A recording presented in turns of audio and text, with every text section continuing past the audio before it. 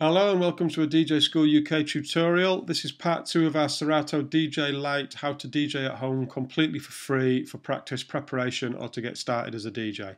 Now we're not going to claim you're going to be a superstar DJ after this tutorial. This is just to get you going.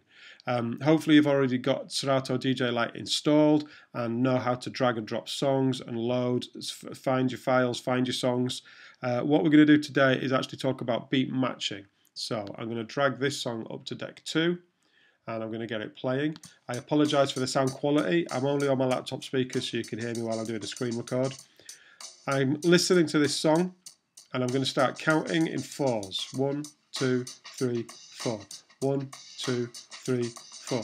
1, 2, 3, 4. Now hopefully you can hear that my counting works in time to the song because the song is built in a structure of 4 beats to each bar, and I'm counting the bars and the beats by counting in that manner. 1, 2, 3, 4.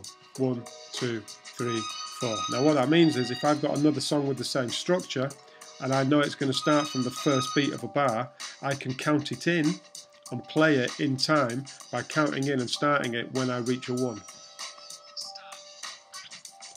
So 1, 2, 3, 4. 1, 2, 3, 4, go. Sounds nice. So then I fade over.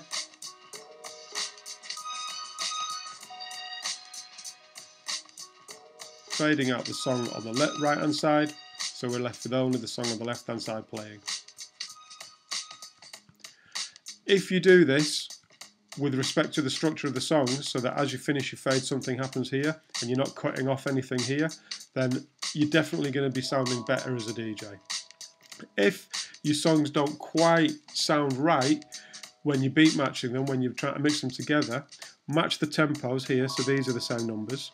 And if they still don't sound right, it might be that you counted in slightly too quickly or slightly too slowly, in which case you need to just nudge, which is a temporary change in speed, which you can use these plus and minus for on each side, or T and Y on your keyboard for the left hand side, G and H on your keyboard for the right hand side.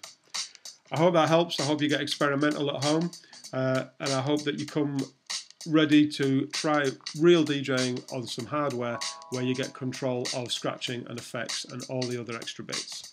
Thanks for listening.